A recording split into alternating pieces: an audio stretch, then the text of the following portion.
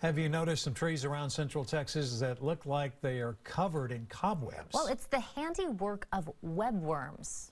All the webs can damage trees. KXAN's Alyssa Gore talked to a bug expert today. She joins us live with a look at some webworms in Austin. I've never heard of these. Alyssa, fill us in.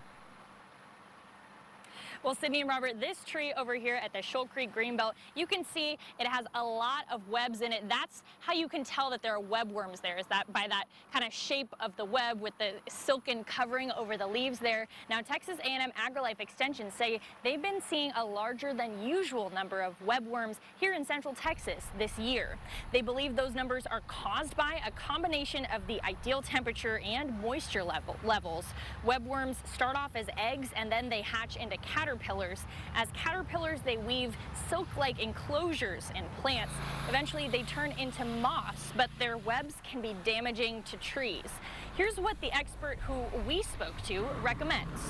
So if you want to treat for them, a good treatment is either just opening the web to allow things like lizards or wasps or birds to get in there and eat the caterpillars.